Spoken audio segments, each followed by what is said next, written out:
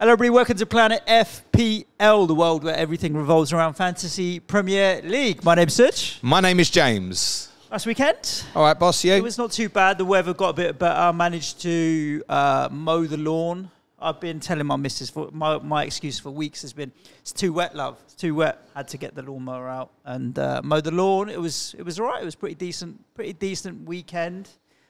When we talk about FPL, James, one of my things is I only like to play the cards after they've been dealt. I don't like thinking about ifs and buts, might be maybes, this, that, and the other. The cards have been dealt now. Nearly. Pretty much. Nearly, yeah. Pretty nearly, much. Yeah. The cards have been dealt now, so I'm paying attention today. Oh, okay.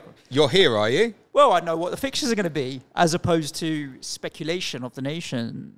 Okay, cool. Cool. What did you do at the weekend? You had family stuff going on. It was father-in-law's 70th, hence the fact I missed the FPL Juice 5-a-side. Oh, yes. Of which we lost in the final. We lost in the final. What a day. We should probably talk about that. Should we kick off with that? Go. We've got to give a shout out to Ash, Nick, and James and Jesse, who put on the 5-a-side, the second inaugural 5-a-side tournament. Yeah, and we lost to a golden goal in literally the last 3 seconds of extra time in the final, having stormed the tournament up until then. But firstly, let's just cover off the football and then a few shout-outs. We group stages, 3-0, 5-0, 4-2, 4-2, 4-1, 5-0 in the semi-finals. You're thinking we've been playing on fire. And what they do at the 5-a-side to mix it up is they give you chips, right? Like FPL chips. So they had a new chip this year, free hit. You get a free shot on a 5-a-side pitch from your own penalty spot into the opposition goal. No one in the way, but it's got to go in without bouncing. Okay. I don't think anyone, I think there might have been one team that played it that scored it. Extra man for 2 minutes. And as Manchild saw when he saw that chip, extra man for 2 minutes, it's all fun and games until his wife pulls it out or his girlfriend pulls it out. Oh, yes, that was probably the highlight of the morning.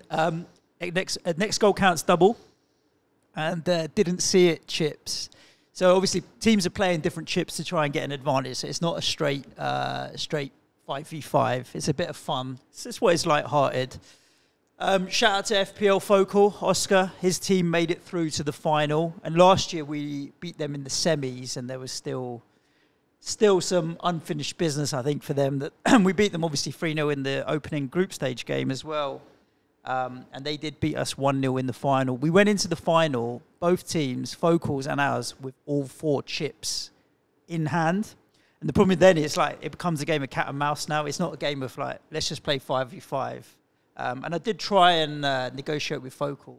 Just tear up the chips, mate. Let's just settle it like men. Not that I'm one of the men on the pitch, mate, to be fair. You call in Focal not a man. Do you know how many followers he's got? He said that they would need the chips, possibly maybe to beat us, and that he wasn't going to take my offer. Let's all tear the chips up. Just saying. Having said that, in the end, chips became irrelevant because none of them affected the result of the game.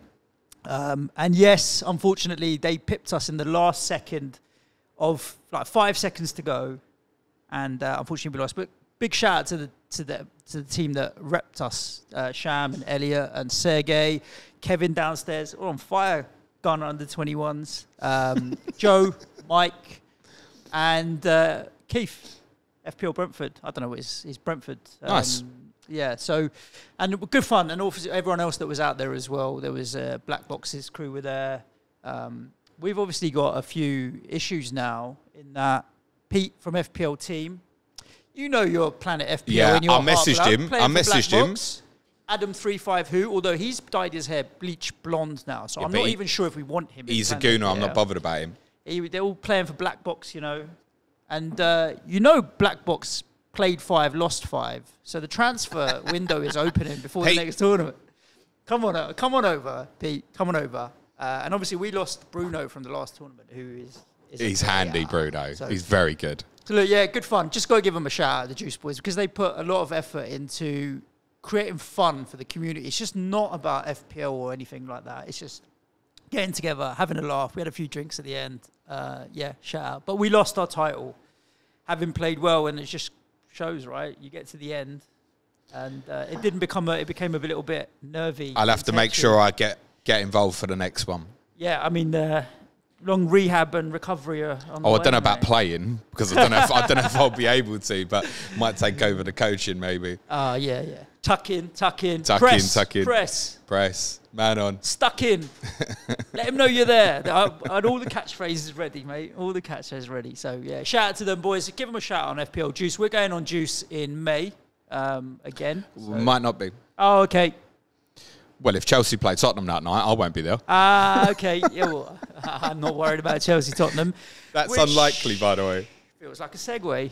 Are we talking about fixtures? I think this episode is probably just about the final really chip-heavy pod. We'll talk about it on upcoming shows when we know a little bit more. But this is the final kind of chip-heavy. The run-in is here. Everybody's kind of waiting to know, right, okay, we can finally put at least 80, 90% of our strategy together. Yep. Because the doubles for 34 have been announced. Yep. We've just got a handful for 37 and then maybe one straggler fixture. The Chelsea-Tottenham game, yeah. Cool. This is very much decision time now. So this is more like, right, let's compare ideas and choose our paths. Oh, do you know what? I should say congratulations to Focal and Oscar and those boys for winning. Like, I don't want to feel like... I think you did do that. Fine, good. I didn't want to come across as bitter, that we lost to them. But cool. You're good. You'll be all right. Congratulations, Oscar and Focal. Cheers. Congrats. I'll see you next time, lads. Yes. Yes, we've got the big Double Game Week 34. When I sat here last week, I said, look, there was 7 teams who could double in 34, and it's just equally as likely as this stage that it will become 0. By the time we'd got to sort of Thursday morning, there was very large noises about Crystal Palace and Newcastle specifically going into Game Week 34, which was one of the games that was going to flip everything the other way round, basically. By the time I did my stream on Friday, this is what we thought it would be with 7 doublers in 34. That's the way it's panned out. However, it's not gone exactly as any of us predicted, because I don't think any of us were hypothesising that Tottenham wouldn't play at all. And for 34 specifically, that's the immediate headline, because that's the surprising one, that neither Tottenham's game against either Chelsea or Manchester City has been arranged into Game Week 34. Tottenham will blank. We knew there was a small possibility that was the case, but it just didn't make any sense. Yep. And it still doesn't make any sense. So, Game Week 34, we are confirmed. 17s with doubles. Arsenal will play Wolves away and Chelsea at home.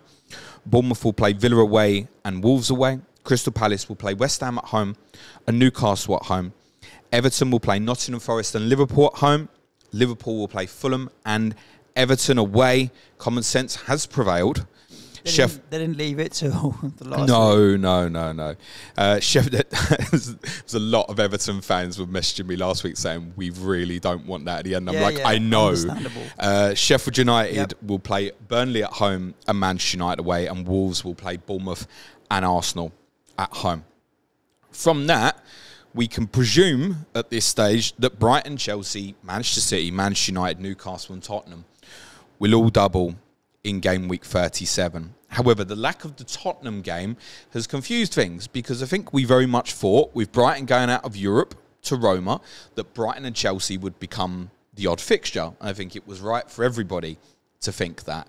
We would now assume that Brighton will double in 37. I'm not convinced that that's a certainty. It's certainly what I'm projecting at the moment, but I'm not convinced that Brighton and Chelsea won't still just land into 35 or 36. Should that happen, we could be looking at a treble game week here at the end. So, the current projection for the Chelsea-Tottenham game, which now becomes the odd one out, because those two teams both have 2 games to rearrange, is that it will go in 36 rather than 35. Why 36? Well, it just gives a little bit more time from game week 33 to 36 to arrange the game. Why is 33 important? Well, in that midweek, you've got the conclusion of the European quarterfinals. Right. Because Manchester City and Arsenal are on the same side of the draw, they can know at that point which night an English team won't play. Right. So there's 2 weeks from the midweek, 33 to 35. There's obviously an extra week, 33 to 36. Yep. It's also Chelsea and Tottenham is 2 London teams. So if you are going to leave a fixture till late, it's a better one to leave till late rather than Manchester City to Brighton. Is Chelsea Tottenham a TV fixture? Yes. Right. So obviously they all have a. It's likely that it will be showed. Yes, Sky. So, Sky would want to be cheeky and go against any Champions League fixtures. Well, they won't go against the Man City Arsenal Champions League semi-final. It will be the odd night out. Now, if City and Arsenal play on the Wednesday. In that 36 weeks, so if one of them plays and the semi-finals the Wednesday, you think, right, Chelsea-Tottenham on the Tuesday night, but Tottenham are almost definitely going to have to play at Liverpool on the Sunday before, and this might push it into 37. Right. I don't think it's improbable.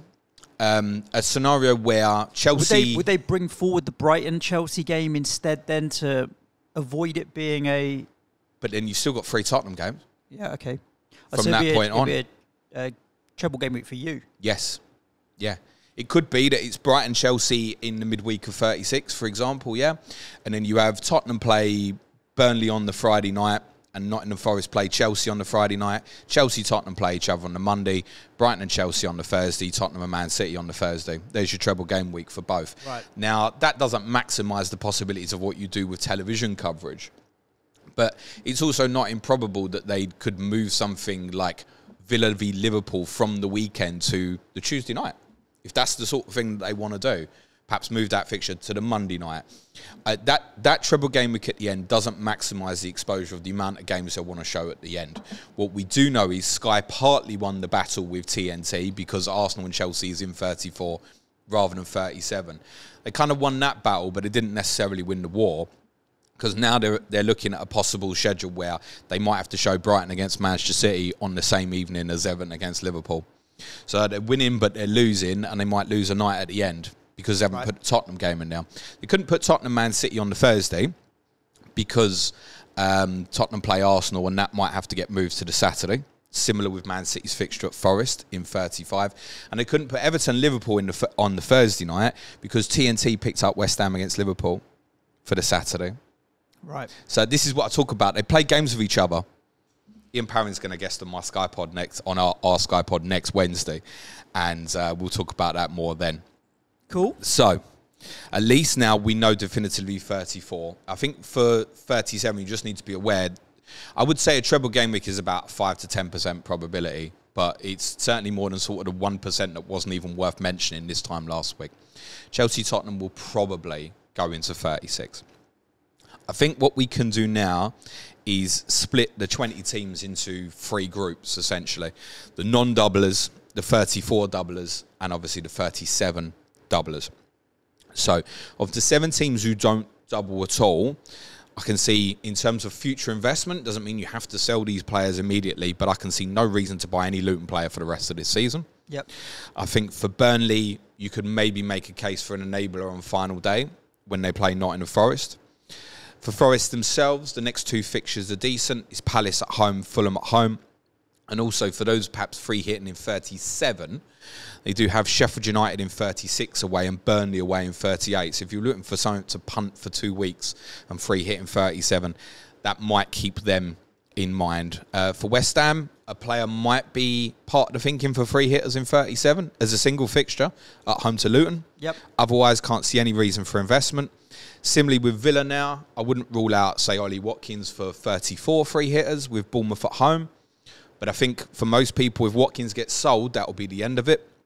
For Fulham, next to a Sheffield United and Nottingham Forest away, I think particularly Muniz might enable some moves towards, say, Mo Salah, for example. Yep. Their last 4 for those free hitting in 37, quite decent as well. Palace, Brentford, Luton, the other fixtures around them playing Manchester City in 37. So if you're looking for something for the final 3 weeks, if you're free hitting 37, Fulham might come into play. But I mean, then you could even potentially go early and just leave Muniz in all the way through. Absolutely, as your enabler. Yeah, absolutely. That seems interesting. We've spoke previously about, for those who are going to cover 34 and 37, or perhaps people like me who don't have a bench boost left, someone like Muniz might be more interested that you just leave him on the bench in 34 and 37 respectively. Yeah.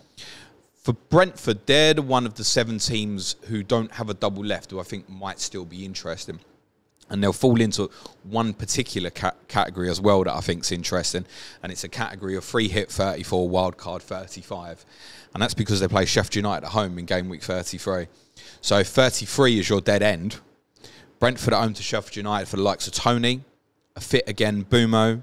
Yep. A defensive player I don't think would be ruled out. And their fixtures till the end for those carrying through, again, not too bad. Their final run of fixtures from that Sheffield United game is pretty good. It's United, Brighton, Villa, the next three, which for someone like Tony is not disastrous anyway. Yeah, 2 of those are at home as well. United and Brighton are at home. But largely, obviously, most people are going to focus their attention away from those 7 teams and towards the 13 teams that still have doublers left. Some key points on the teams that will double in 34. For Arsenal, Luton at home in 31, if you're going without, looks like the fixture that's a little bit scary prior to the 34 double of Wolves and Chelsea. Arsenal also have Bournemouth at home in 36 and Everton at home in 38.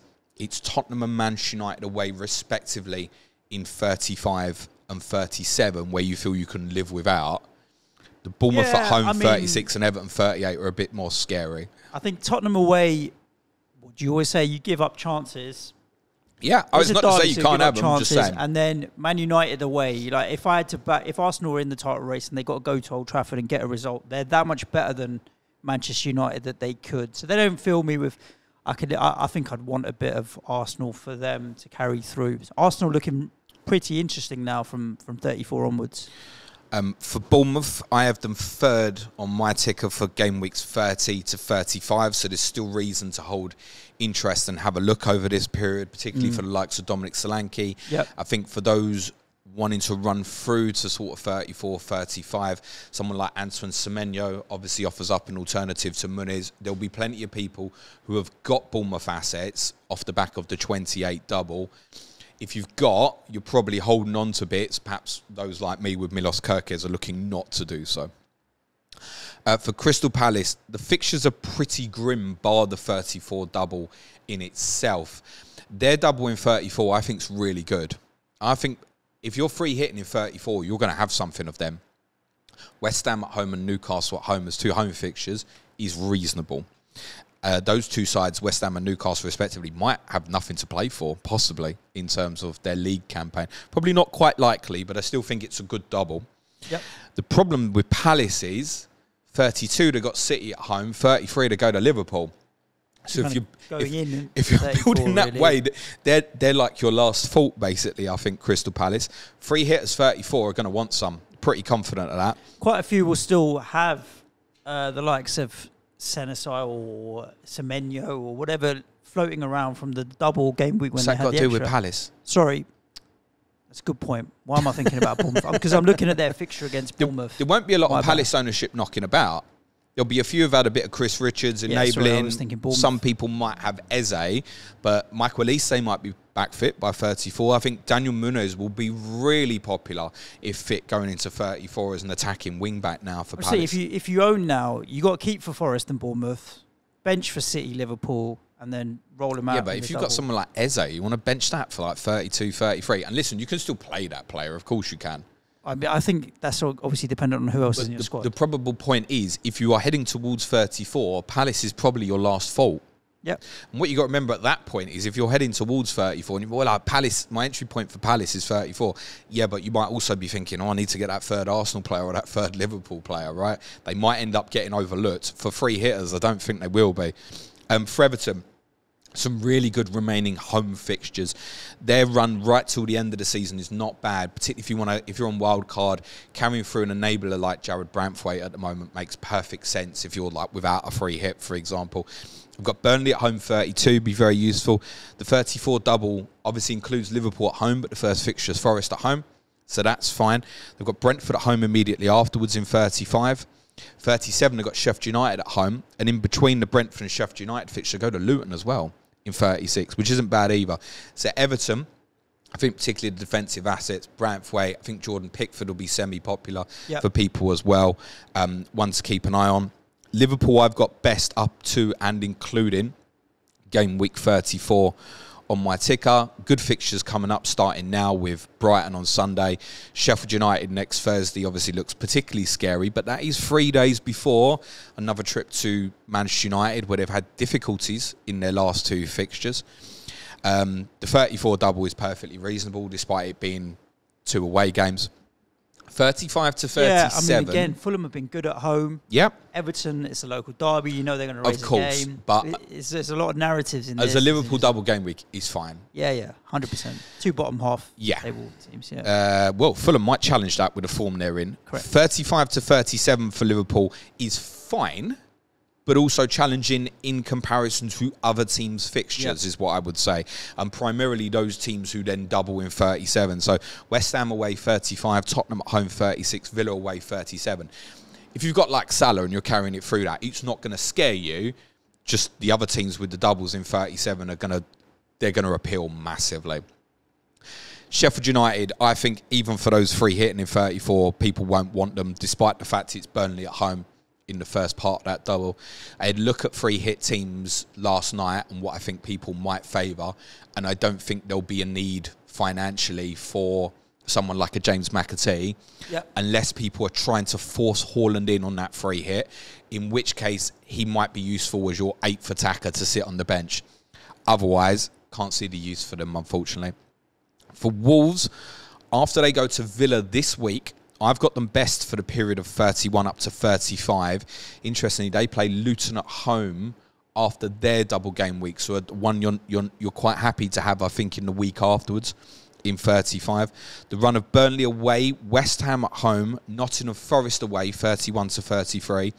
Before the 34 double is fine. And the 34 double's not terrible either. It's 2 home games. It's Arsenal at home and Bournemouth at home. Arsenal at home is obviously very challenging, but we have seen our Wolves perform well in some of their more difficult home games this season. Bournemouth at home as an alternative fixture is fine. For the 37 doublers, much is focused on attention from 35 onwards, naturally after the 34 double, but it's certainly a couple that you can invest in at this point as well. I think of the 6 teams who double in 37, or are likely to at least, Brighton are the least attractive of those 6 with their fixtures from game week 35. I think with the thinking previously that Brighton-Chelsea would be the odd fixture, Suj, that would go into 35 or 36. For those looking to wildcard then, you would have certainly wanted at least, say, a Pascal Gross. You might have wanted something secure like a Lewis Dunk as an alternative to a Purvis Estupiñán. But now, with them not likely to have that 35, 36 extra fixture, 37 is obviously not going to appeal so much, and they're not going to appeal from that wildcard stage. It is still possible that Brighton-Chelsea becomes the odd one out, and that will conflict things for those looking to bench boost 37 if that happens. We have to assume at this stage that that's unlikely, but still a possibility. Chelsea, I've got from this point best fixtures till the end of the season. Now, they've been unreliable, let's say, but particularly for the group of people free hitting in 34 and perhaps using their wild card now, already used it. What a great run that is. They obviously play Arsenal away in 34, so what a great week to free hit and get them out for that week and then use them either side. As I said, I've got them best till the end. The run from 35 as it stands is obviously likely to include 2 doubles. You're going to want 3 at that point. And I think if you're wildcarding now, you're looking at least 2 or probably 3, subject to what your strategy is. For Manchester City, once they get the Arsenal fixture out of this weekend, I think their fixtures till the end are pretty good. You know what the problem with City is going to be over this period. It's going to be rotation, most likely. But the spacing of the fixtures isn't terrible in the sense that even the Luton game in 33, where Haaland's obviously going to be popular for captaincy, the Champions League fixtures fall on the Tuesday before and the Wednesday afterwards. So I think he still plays that game, personally.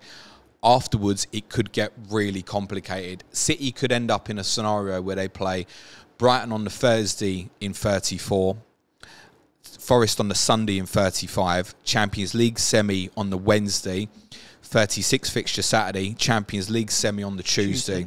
It's busy. Arsenal could have a similar schedule over that period as well. Well, they play each other in the semi, so if they both go through... The dates of the semis will be the same because they've got to get on the pitch at the same time. I mean, what's really stupid is that Sky have put Nottingham Forest, Man City and Tottenham v Arsenal on the Sunday in game week 35. Those fixtures will revert to the Saturday if or those two teams, Arsenal and City, play on the Tuesday in the Champions League. Right. It should have just been on the Saturday in the first place. They've done this either-or situation again. We'll speak about it later on other shows this week. For Manchester United, 34 to 37 looks great. United themselves, I think even for free hitters in 34 will be under consideration. The single fixture is Sheffield United at home. 35 is Burnley at home.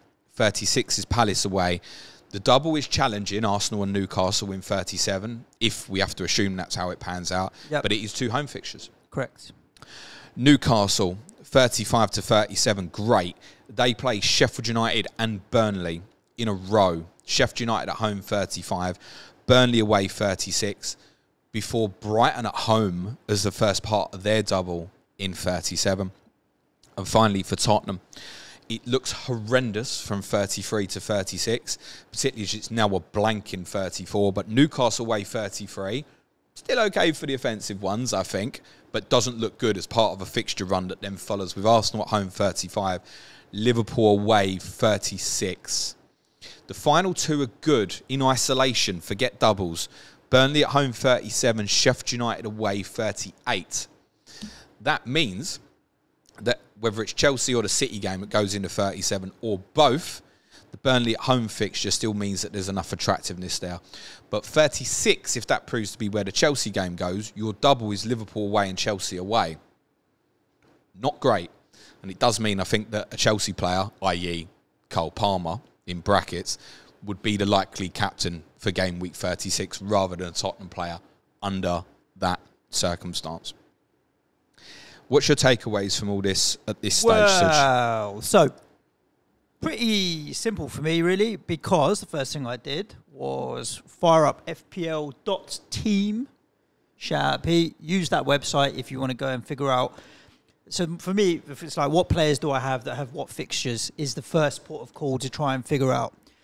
Game week 34, James, I have 2 doublers. Oof. Which is nothing, right? So at that point, I'm like, all right, that makes it very easy for me to say I can free hit in 34 and I can use it in an aggressive way to load myself up with doublers. My 2 doublers at the moment are Kelleher, who I don't even know if Alisson may be back by then. Yeah, we're not sure. Yeah, so that's off the table. And Gabriel, who's flagged right now for Arsenal, but let's assume he's going to be fit. So for me, that's maybe even 1 doubler. Plus, I've got a couple of your boys in, Pedro Porro and Sonny. So not only have I only got 1.5 doublers, I've also got 2 blankers. Yes, I said blankers. So for me, free hit in 34 suddenly becomes very straightforward. And if I decide that that's what I'm going to do, then I can work around it and figure out my strategy towards the end.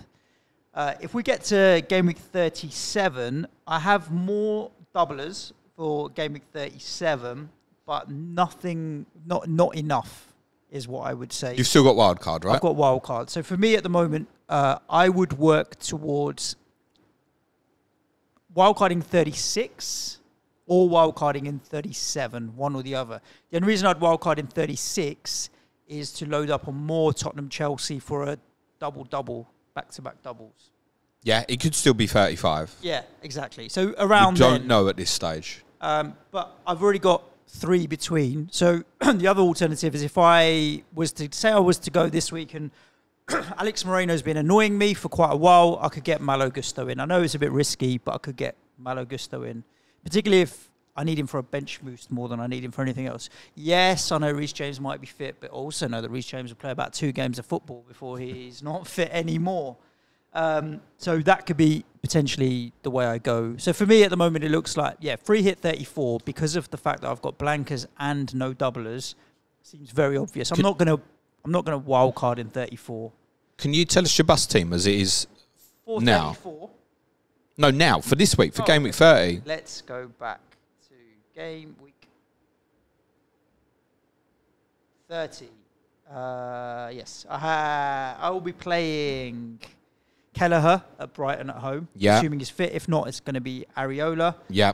Got Wolves at home for Moreno. If he plays, yep. Doherty, Tottenham away. Yep. Porro, Luton at home. Yep. My midfield would be Bowen. Yep. Newcastle Palmer. away. Yep. That's Burnley at home. Yep. Luton at home for Sonny. Yep. And Foden, Arsenal at home. Yep. Benching Souček, which Yep. is Newcastle Yep. away. Standard, yep. Makes sense.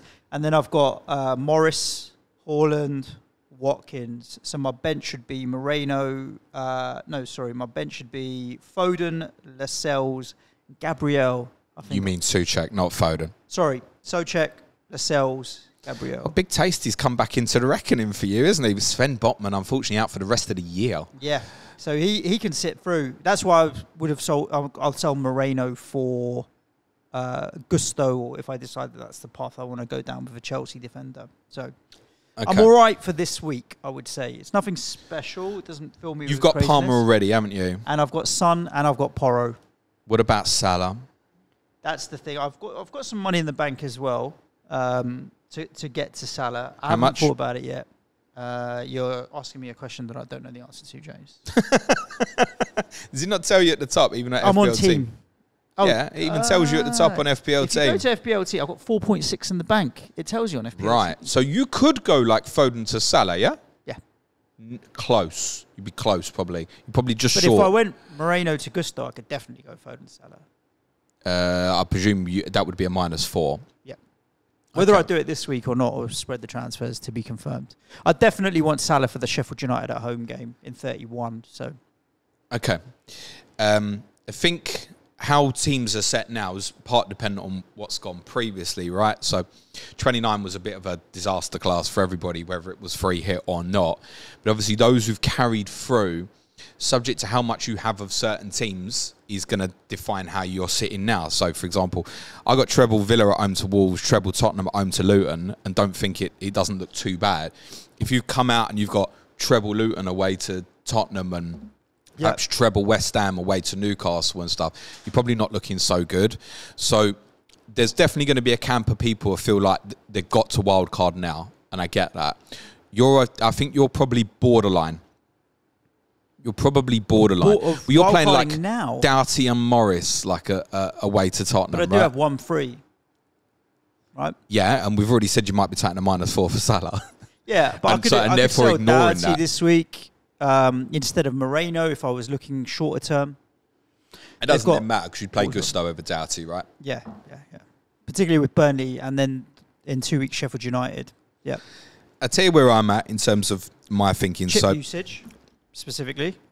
Yeah, and where I'm at. So for me this week, I'm bust with basically currently 10 players playing at home. So as I said, treble Villa, Torres, Bailey, Watkins at home to Wolves. Treble Tottenham, Porro, Maddison, Son. Double City of Haaland, Foden at home to Arsenal. Tony at home to Manchester United. Dubravka at home to West Ham. The 11th player, I think, will become Malo Gusto, who would also be Burnley at home. And I'm quite comfortable at the moment in terms of my idea taking a -4 to put Cole Palmer in there as well. And it would probably be him? Probably over Son, would be the current thinking for me, actually. I've got the armband on Sonny at the moment. Now, that means, I think we'll come back to that. Well, to be honest, it's kind of what I defined last week. I don't like captaining a player where I don't know where he's going to play. Okay. And I don't know if he's going to play up front or on the left.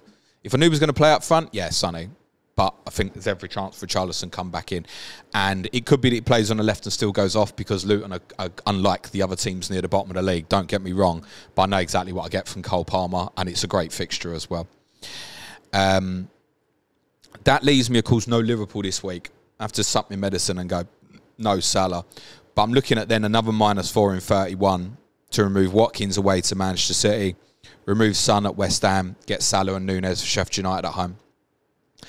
I can see me rolling. That'll also have me with 9 players at home in game week 31. Once I put like Gabriel back into my 11.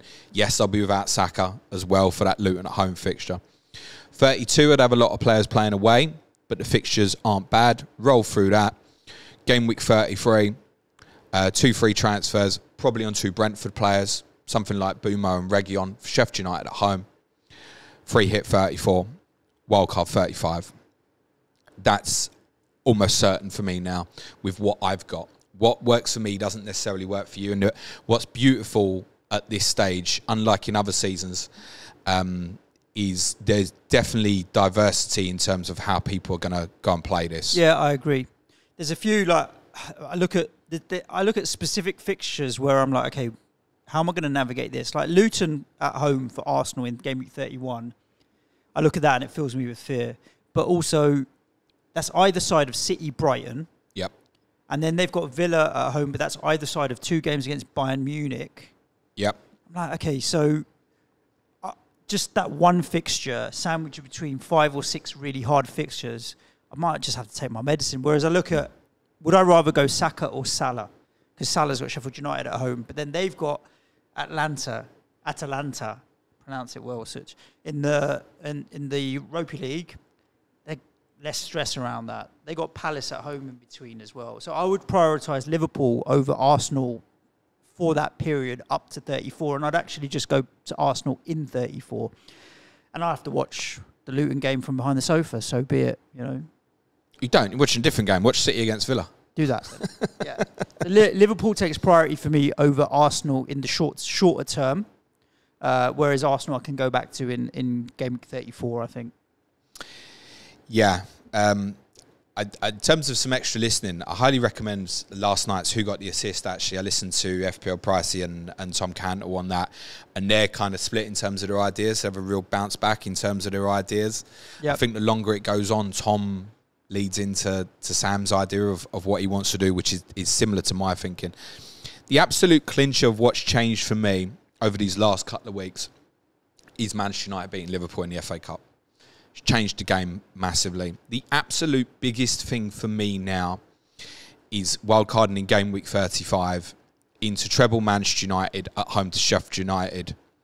At home to Burnley, and treble Newcastle at home to Sheffield United, knowing they both have a good 36 fixture and both going to double in 37. That's the biggest thing for me. And spreading around that, it's just Chelsea, Tottenham, Manchester City. I spoke about this briefly on my stream Friday, and the confirmation became clearer once the fixtures came out on Saturday as well. Me bench boosting in game week 1 was a mistake. It's hindsight. We shouldn't necessarily call it a mistake. It's hindsight. But play it your way. For me, the absolute ease with the unbelievable bench boost team that people can put together in 37 by wildcarding in 35, which leaves fantastic fixtures, in my opinion, in 35, 36 and 38 as well, is so easy. All you got to do is take out Salah. That's it. Okay. And it's so easy.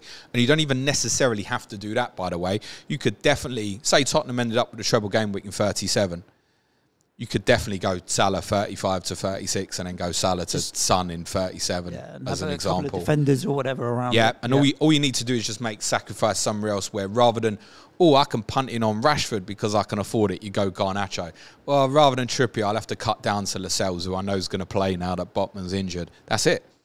Just small little sacrifices to even keep Salah as a part of that if you want to. Having looked at it, I mean, my bench is going to score a stupid amount, I think, in game week 37, and I won't be able to use it. I won't be able to use it, but I wouldn't even... I'd rather the points were there on the bench. The thing is as well, yeah, it's true.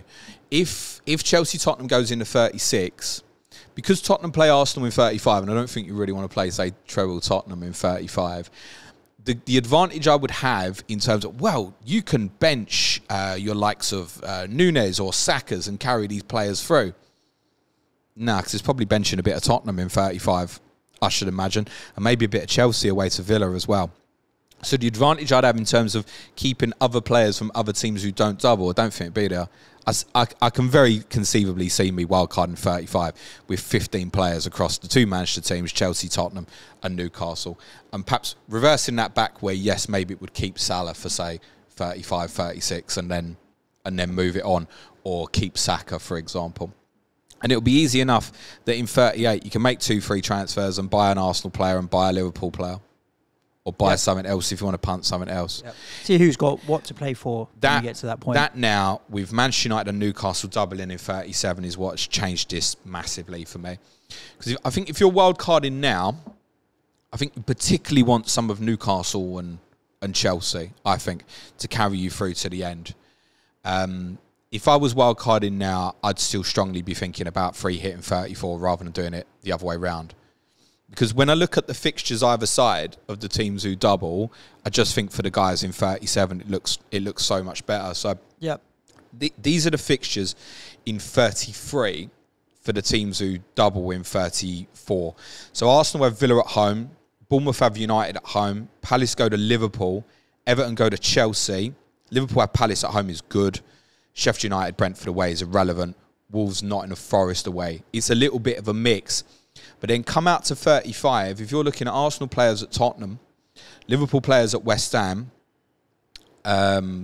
Crystal Palace players away to Fulham, and you know that Newcastle and Manchester United have got those other fixtures in 35, plus there's others obviously heading towards a double. City, you've got a good fixture away to Forest. Yep. You're not going to like looking at that so much. Whereas for the teams who double in 37, this is their fixtures either side. So in 35...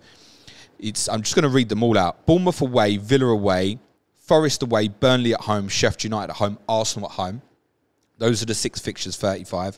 36, if it's not a double for Chelsea, Tottenham, is Villa at home, West Ham at home, Wolves at home, Palace away, Burnley away, and Liverpool away is for Tottenham. But the other 5 are good. Really good. And even for 38, Manchester United at home, Bournemouth at home, West Ham at home, Brighton away, Brentford away, Sheffield United away. Yeah, it's still good afterwards as well. That 35 to 38 run, if you wildcard in 35, 36, whatever your flavour is easily manageable with 1 or 2 transfers, one transfer each week. To get it's conceivable you could get to 38 and you go, yeah, sure, I want the likes of Saka, Salah, but you might be going, my team still looks great. Still too good, yeah.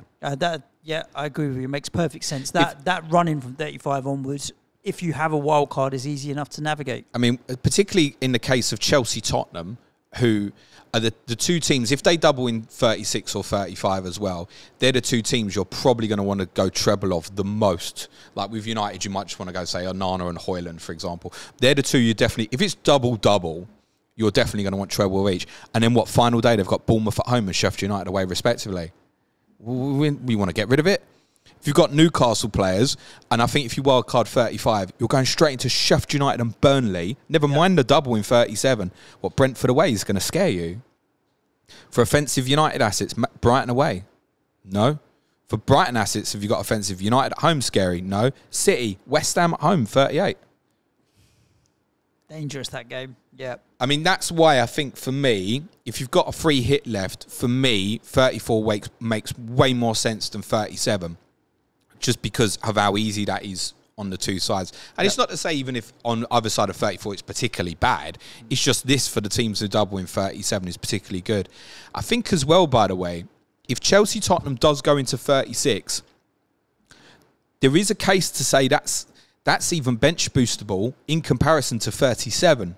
Yeah, well, I mean, the thing is, with the likes of Chelsea and Tottenham, there are players there where previous seasons you might have been like 6, 7, 8 million pound players. There's 4 to 5 to 6 million pound players. It's no problem. That make it so much easier to have for the bench boost, where you're not looking at the dregs, you're not looking at fodder for the bench, to be honest with you. So yeah, I agree with you totally. Obviously, everybody's in quite different situations with the chips that they do have left. What would you do in the situation that someone's just got a wild card left and no other chips? I'd be heading to Liverpool first, then Arsenal, and then last Palace, and then I'd be wild carding in 35, I think. Yeah. Trying to navigate and get to 35 to see you through the end of the season. There's not enough gain from 30 to 34 to wildcard early. You'd rather save it and steam into the doubles. You're talking about just having the wildcard only? Well, when it's useful, I guess. Yeah. Yeah. If you haven't got the free hit, then I think, yeah, after 35. Yeah. You can still, look at Chelsea and Newcastle players now, but I think under that circumstance, you're making the best of 34. And there are teams with singles that are fine, right? So particularly Newcastle, where it's Palace, okay. We spoke about Man United at home to Sheffield United. Is fine. You might be defined by how much Tottenham you've got, but I think you're just sacrificing that probably, if you're heading towards that route. I mean, if I just had wildcard left and nothing else, I don't know how you get the best of 34 and 37. So dead end to 34 and wildcard straight off it. Out of it. The other end, I think. Obviously, if people have got free hit, they're going to want to use it in one of the doubles. We've got no blank game. I don't count that Tottenham game week 34 as a blank. So you're not using the free hit to cover off a blank game week now. You can use it aggressively. And like we said, 34 is probably the better option. 37, if for whatever reason you're really well set for 34. Yeah, I mean, it depends how you land as well. I mean, for those who have just free hit, there's a case to say as well that they'll be running not bad, I think, for 34. There's every chance they'll have like treble Arsenal. Perhaps they've already gone back into Salah. Might have like Kelleher, and Bradley, and we don't really know at this stage if they're going to be good or bad assets. Might have a bit more Chelsea as well. Probably got more Bournemouth heading towards 34 if you've just free hitted as well, because of obviously the 28 double. Yeah. There'll be plenty of people listening or watching this going, I'm set good for 34. That's cool. Like, crack on, absolutely, obviously. And I think there's definitely a number of people who've just free hit will have to head that way because they've just used it as well, right? So this comes back to the point that made back in January was if 34 ends up being big, you're going to want 3 different teams, 29, 34, 37. And across all 20 teams, the only team that's been useful in 2 of them really will be Tottenham, 29 and 37. That's it. Otherwise, you're looking at completely different teams across those 3 game weeks in terms of what you wanted. I think if I had everything left in terms of chips, I would free hit 34. I would just run through the next 4 weeks. I'd wildcard 35. I'd triple captain Palmer in 36, if that's how it lands. And I'd bench boost 37. Yep. So I'd literally be using them 4 in a row, 34 to 37. Yep. But that's dependent on how you're set. I realise there's a lot of teams now who are like, I've got a wild card now. You know, no Salah, no Palmer, perhaps not even got Haaland. Like, shit, I've got to fix up my team. I get that. By all means, wild card. Then the only difference would be, rather than wild card in 35, I'd still wild card to set up to free hit in 34. That would be my plan. I'd be going quite heavy Chelsea, Newcastle now, and I'd be looking to work Tottenham in at the end. Agreed. For people without the triple captaincy, I think that's a lot of people. Yes, that would be the majority, and I got all the rest. I think it's probably free hit 34, wildcard 35, bench boost 37. As I said, it could even land at 36. Looks nice. I looked at that's my current strategy. I looked at a wildcard 35 where my bench in 36 would probably be treble Manchester United and a Manchester City defender. Manchester United have Palace away for the record, and City have Wolves at home. But then those players all double in 37 afterwards. Yeah. Would I bother, even if it was a really good fixture? I think I'd gamble on the double, to be honest with you. Too much upside. That is my strategy at the moment. The only difference there could be wildcarding in 36 instead of 35. But dependent on where Chelsea Tottenham drops and what the rest of my team looks like. No bench boost left. Again, personally, I'd be looking free hit 34. Wildcard 35 and then triple captaincy, your choice between 36 and 37. Haaland, we think obviously in 37 now will be Fulham away and Tottenham away. No free hit left. I'd be heading towards 34, wildcard 35, triple captain 36, bench boost 37. I think if only bench boost and free hit left, you could look at doing it either way round, because obviously you're not using the wild card. And again, those who are set quite well for 34 are going to be going, yep, well, it's better for me at this stage to head to 34 and free hit 37. It just makes me nervous about those 35, 36, 38 fixtures on the other side. But then you're heading on a completely different path. You're holding Salah, you're holding Saka probably, and stuff like this. And it might well pay off for you.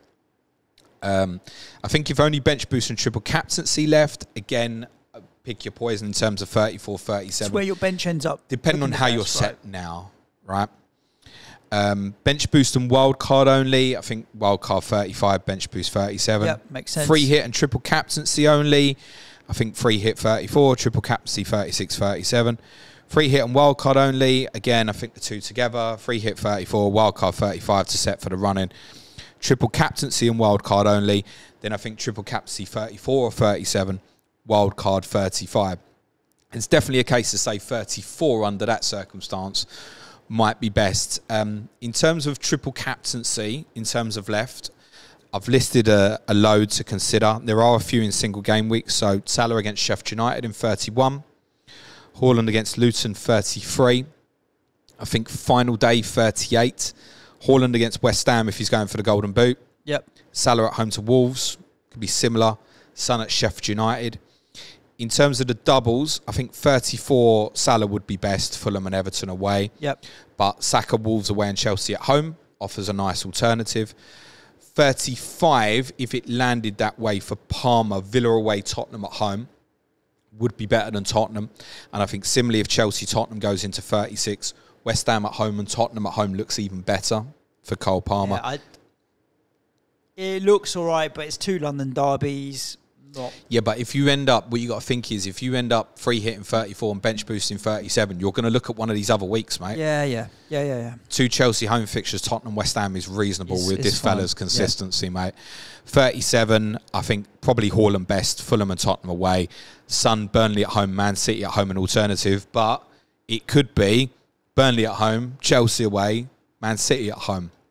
Under that circumstance, for Cole Palmer as well, you're potentially then looking at a circumstance of Forest away, Tottenham at home, and Brighton away would also be good.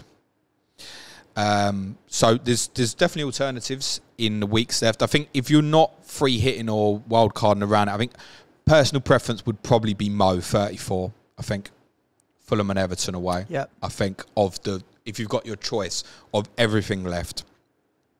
But it's very much in terms of where it goes from here, going to depend on where you are. For me, it just looks so straightforward.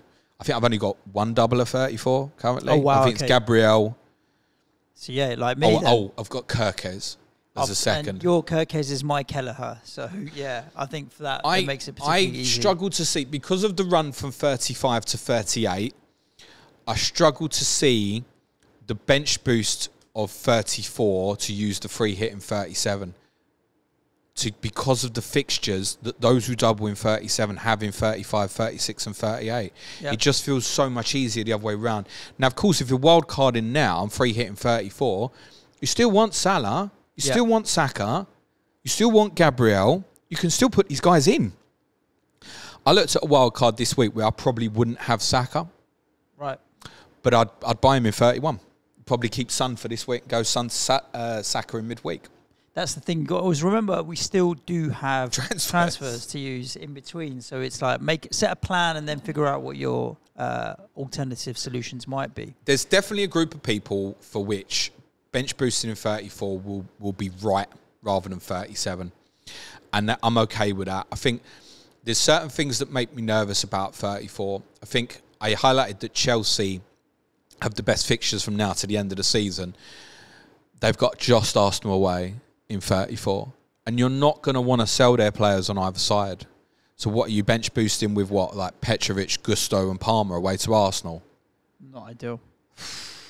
No. And the Tottenham players, you're probably going to want either side don't play. I think there's more pros for the other route than 34. Those who land nice for 34, good luck, play it your way, obviously. But I think for many people like me, it just looks obvious to do it the other way at the moment. And free hit 34. For those who obviously don't have a free hit, I think, like I said, target Liverpool first, Arsenal in midweek, be conscious of Chelsea, Newcastle, and then probably a bit of Palace in 34 as well. Then you need to switch your attentions back the other way. And you don't want to get caught with your pants short 35. Of course, if you still have the wild card left, then just head for 34 and wild card 35, I think.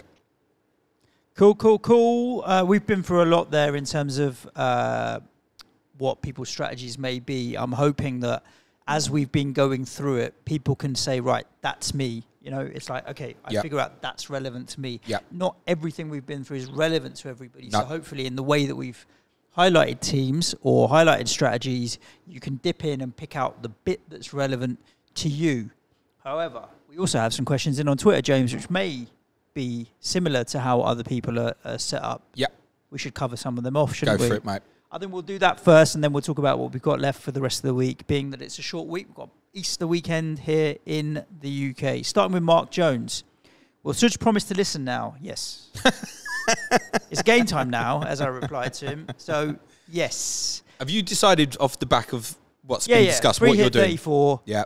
Wildcard 35, 36. More than likely 35. And then bench boost 37. Why would you miss out on the Newcastle Man United fixtures in 35? Because Newcastle have been a bit flaky and Man United are temperamental. But it's Sheffield United and Burnley. It's the two best fixtures, mate. True. It is, yeah. It's hard.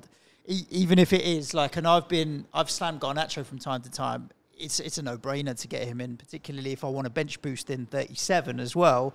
At his price, it's a shoo-in, isn't it, Garnacho? Assuming he's still in the team. Well, I put together a wildcard draft in 35 that didn't have him in it. Okay. But that's probably because you could afford even better. No, but I mean, if you look at this midfield five as difference, and this is with about 2 million in the bank, Son, Richarlison, Palmer, which if it's double-double, Foden and Gordon. Okay. I get that. You've still got Treble Man United elsewhere, so it's like double defensive. Anana and Dalot to go with like Haaland. Still got this has got Isak and Trippier. This is what I mean. You can make sacrifices. You don't need to put Garnacho in that. You could do. You can go, I don't want Foden rotation, or I want to go, I don't know, double Tottenham defence or something like that instead, and then squeeze Garnacho in. Yeah, you can. You can squeeze Rashford into this. Just go Rashford instead of Foden. There's different ways of doing this. FPL Quinner, at what rank do you think you would go against Erling Haaland on wildcard? About 9 million. I think, let me sum it up like this. I think one of the big debates at the moment is Salah versus Haaland. I get that. And I think there's kind of like, when can you do without? So you could definitely do without Haaland this week. Doing without Salah in 31 at home with Sheffield United is going to feel particularly scary. 32, you could possibly do without Salah. I've even looked at flipping that, by the way. Going Son, Salah, Son, Salah. I've looked at that. I could even possibly do that with how I'm set and just ignore everything else. I think the 31 to the 35 period, and you might as well include 30. If you're looking at, to 34 period. If you group that, you don't want to be without Mo. But within that includes Haaland playing Luton in 33. Right. The end bit, I don't think you want to be without Haaland. Definitely those fixtures at the end, which is fine for Mo. West Ham away, Tottenham at home, Villa away, they're fine. But can you do without him considering what others have got? Yeah, you can. You won't want to do over Haaland. So one of the questions I've seen regularly floating about is if you can only have one to the end of the season, right, scrap that. It's Salah in the immediate and then it's Haaland later on. David Hunter says, is dead ending to 34 with optimal 11 doublers, wildcard 35, bench boost 37, and saving free hit for 38 a dumb idea? Why would it be dumb? If you've got the best team for 34 with 11 doublers, you don't need to use your free hit. So then you can save it for the final game week and have a bit of fun in game week 38. I would, under that circumstance, I'd look at considering a free hit in 31. Okay. Where you can have like, and again, you might already be really set because you might have treble Arsenal against Luton and treble Liverpool against Sheffield United. If you are, then forget that. But if you're not and you're heading that way, it might be something possibly to consider as an alternative.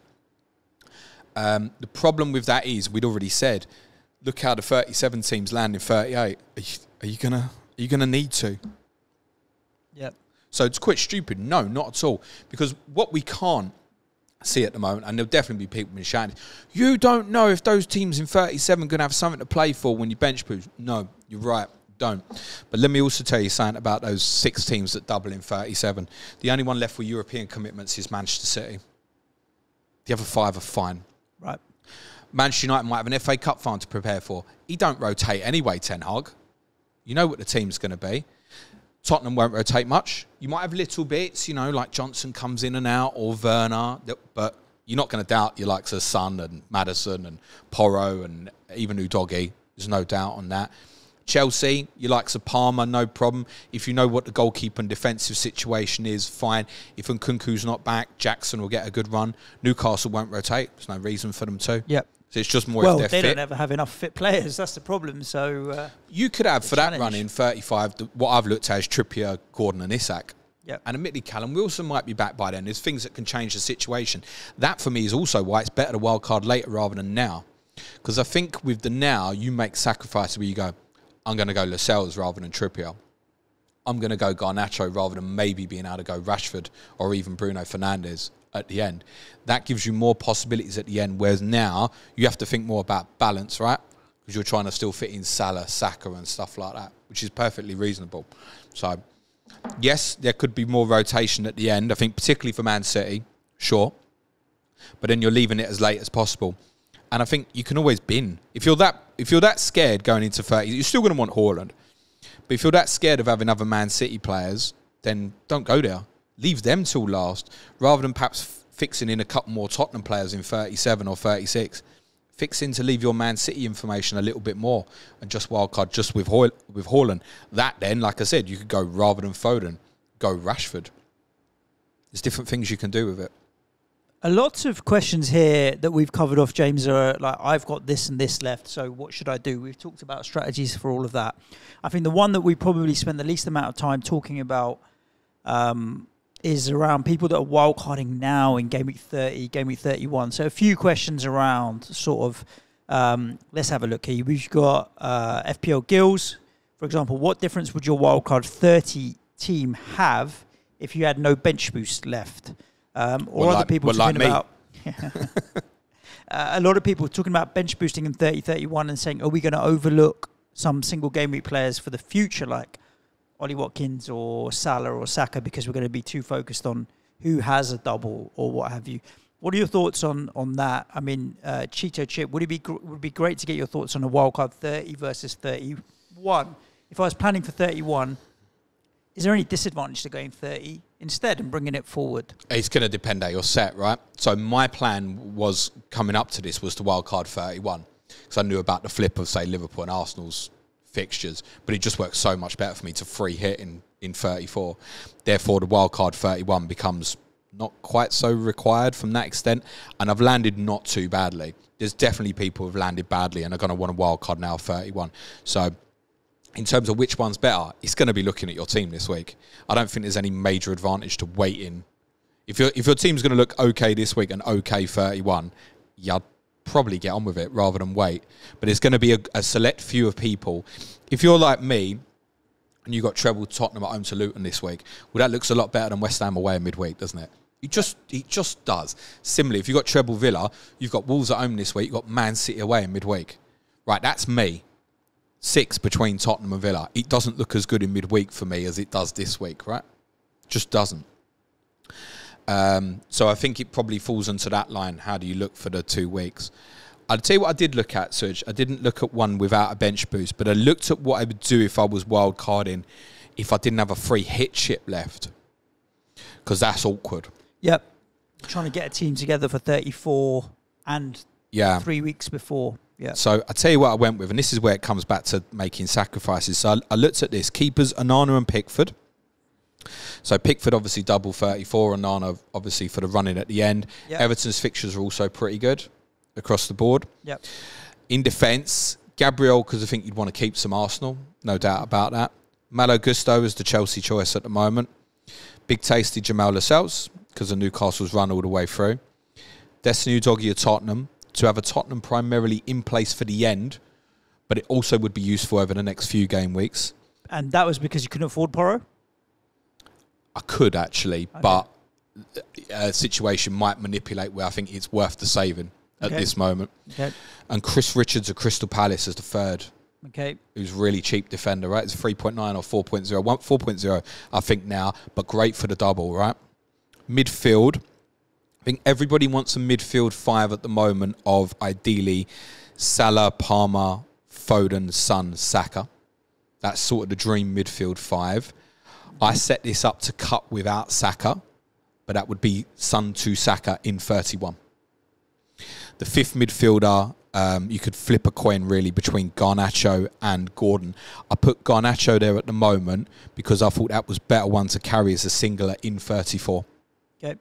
For Sheffield United at home. And then front 3 at the moment, I went Haaland, Isak and Solanke. So there's balance. So there's one there for the end in Isak and the good fixtures now. Solanke, really good run up until 34 as well. And you can switch that to Rasmus Haaland, or did you have triple Man United in there? No, double. No, two and on. So you can. So what's in here? Flip Solanke to Rasmus Haaland when you feel like it. On this, if you look at the teams doubling in 37, there's no Brighton, but there's 2 from each of the other 5. So there's Gusto and Palmer, Foden and Haaland, Lascelles and Isak, Onana and Garnacho, Udogie and Son. Yep. Now across this path, you need to cut some more Tottenham, like I said, Son to Saka, and then come back again to it later. But you're setting that up, and obviously in this you've got bits of Liverpool, Arsenal, Palace, couple of Everton for the double and their fixtures. That's what I looked at as doing, but there's definitely stuff missing. Wolves really good run, 31 to 35. You just ignore them, I think, because you wouldn't know where to go. You'd 8 Nori maybe. Could. Kilman. Just no need. Hwang, we don't. Feels like no need. Neto's out for the season. Cunha's not fit yet. Hwang, we don't know if he's going to make 34. Avoid. Yeah. Good. Cool. Well, James, before we do the last question of the show, which will be right at the end, what do we have left for the rest of the week for people? Tomorrow, People's Poll podcast. The vote is live. You have a choice of 3 topics for that podcast. Liverpool and Manchester United's respective search of Michael Edwards and Dan Ashworth to their upstairs team. Why are these deals so important? Dan Ashworth's on gardening leave from Newcastle. Liverpool have brought Edwards back. Have a look at why those 2 people are so important to those 2 clubs. Nottingham Forest -4, their own 4-point hit. Is it fair? Discussion of why it's -4 and if it's fair. And the third option will be TV fixture scheduling, a little bit more understanding and background in terms of what goes on behind the scenes. And that's been hot topic this week. Like for me, they've fucked it again with the fixtures, but I also understand that there are so many pieces to the puzzle, the police, the clubs themselves that get forgotten about, other events in certain cities. Talk about what comes about in terms of TV fixture scheduling. If you want to discuss that, it won't be best FPL assets relatable. It will just be a discussion about announcing fixtures. Wednesday, Sky Fantasy Football. Thursday's Clash of Correspondents is Nottingham Forest versus Crystal Palace with Mark Southerns and Rory McLaughlin-Dowd. Rory will be the first correspondent on of all 7 who double in 34 between now and 34. That's in place. I can confirm all 20 correspondents will be on again between now and the end of the season, and the 637 doublers will be on between 35 and 37 over that period as well. Friday, I'm not doing anything because it's Good Friday. It is. Although I will be doing something for patrons on Friday, late in the evening. For patrons this week, Q&A today. Nice. Tomorrow, Fantasy Challenge. I swear I have no idea what this is about, but we're going to discuss it on Patreon tomorrow. Wednesday is Tottenham. Thursday, I can't remember what's on Thursday. Differential show. Diff show. We'll do the Game Week 30 preview on Thursday because we're not doing content on Friday. On Friday, I'm going to do a team news stream, 8 o'clock in the evening. That will be for advanced tier patrons, intermediate plus tier patrons, and basic plus tier patrons. So we'll convert it from a team news stream into part Ask James stream as well. Tidy. If you want access to all that Patreon content, you know where to go. Patreon.com/Planet FPL. A couple of months left of the season. Why not sign up? One more thing as well. No content next Monday either. Yes, because bank it's holiday. Bank holiday. So no Game Week review. Sunday Rubbish. night. It'll be late Sunday night, about 11 o'clock Sunday night.